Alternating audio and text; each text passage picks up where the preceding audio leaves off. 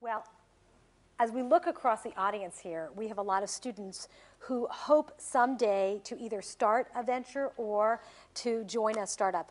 What advice, either what things do you wish you knew then, or what advice can you give to these students who are thinking, in the future that they would like to be part of a venture like this? Surround yourself with great people. Early on, I went to Brown undergrad, Stanford's a business school, but sort of at every job I had,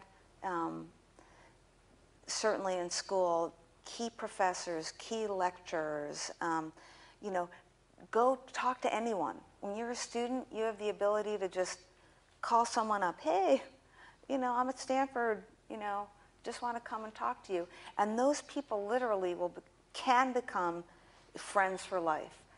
Back to the biking, walking, it is incredible the people I've met doing sports. And you share a passion, and the next thing you know, you're talking about business. And, I have one guy who I met 20 years ago that's invested in every company I've ever worked on. And, that's just a relationship I really fostered. And ask lots of questions. I think the more people are always trying to convey that they know all the answers. No one knows all the answers. Just ask lots of questions. People love when you show that you're approachable and that you want to learn. And I'm sure there's lots you can share.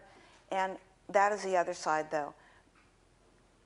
I think every time you call someone and ask a question, offer something in return. How can I help you?